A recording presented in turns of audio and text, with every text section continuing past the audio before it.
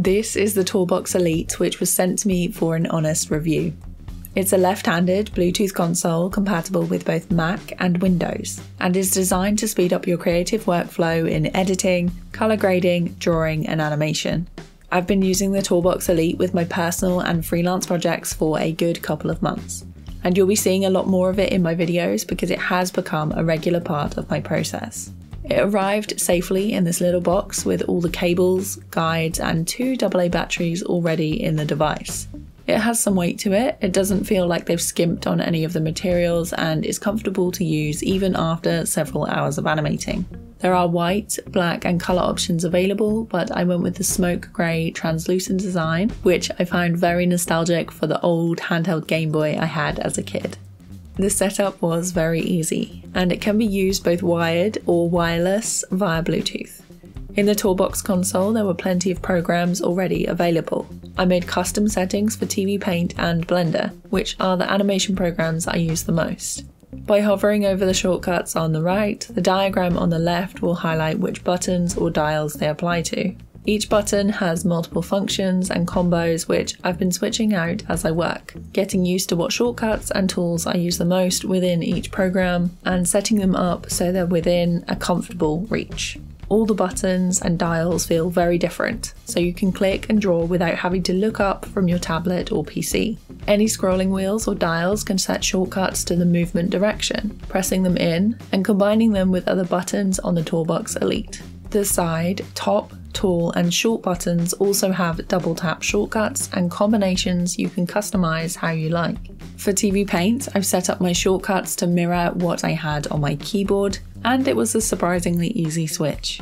It took only a day or so to build muscle memory and find a new placement for playing the animation, skipping to keyframes and scrubbing through the timeline. As I work on more projects, these might change a little, but it's so easy to remap everything that I'm looking forward to finding more shortcuts to include soon. My toolbox setup for Blender changes quite often as I add new shortcuts or update my add-ons. First, I enabled an add-on to set a single button to open this panel, which made accessing the different modes and tools much easier. This left me a lot of options to set up jumping between keyframes, toggling the erase, brush stabilizer, increasing or decreasing the brush size, and then within edit or object mode using scale, transform and move tools. One of my favourite bits about the Tourbox Elite is the dials and wheels have haptic feedback, which means they make very satisfying clicks whenever I press or turn them. If you don't like that, you can adjust the speed and strength or turn it off. When you move from one program to another, it will automatically switch your settings, so you can keep your creative flow going. At the top here, you can export, import and create new presets for any programs you like.